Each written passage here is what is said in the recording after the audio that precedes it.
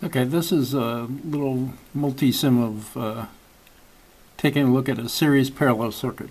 And what we're trying to do is find the total resistance for the parts, and we say between points A and B. It's just between the top rung and the bottom rung. And then what's the total current when we have 6 volts applied between those 2 points?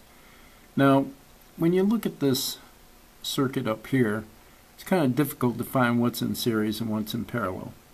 And a good way to do things is to maybe take a highlighter and just highlight all the points that are connected together.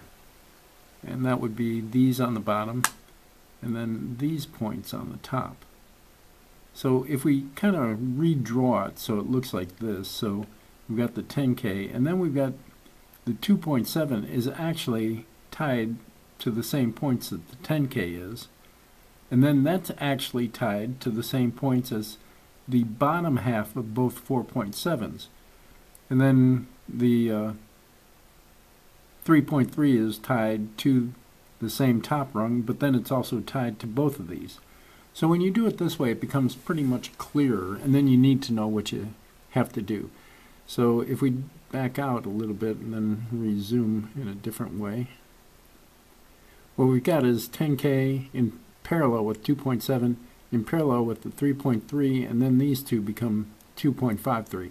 So we've just got that in parallel with that, in parallel with that, which works out to 1544 ohms. And if we run that through 6 volts, 1544, we get 3.88 milliamps. So let's see if our multisim can confirm that. Now, for this multisim, we have it drawn out the exact same way as what we've got in the original thing. It's not all the, how we made it nice looking. And right here what we got is we've got a meter, and we've got it set up for ohms. Now we could have it for volts or amps, but we're going to put it on ohms. And if we run the simulation, that will tell us that it's 1.545 kiloohms, which is basically what we got in the paper version. Now, if we want to find out what it's going to be if we put 6 volts across that, what we have to do is we have to go to our place, and you can never do this while the thing is running, so you stop it, then go to place, want components, and we're going to start out, we want a source, we want DC power, so we want that, and we say we want 6 volts. So we're done there. We need to change that from 12 to 6 and just connect it up and connect that side of it. And now what we're going to do, well, we got to move this guy down a little bit. We're going to grab another meter and we drag him over, rotate him a little bit.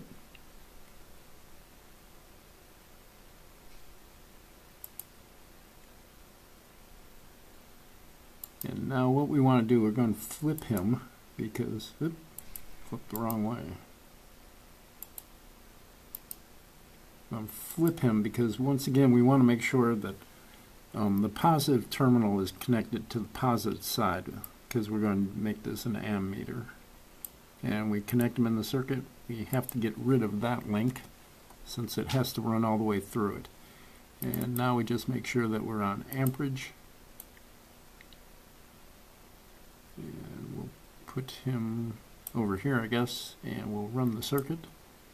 And we get 3.884 milliamps. Now if we go back to what we originally had, we said it's 3.88, and we also said it was 1544.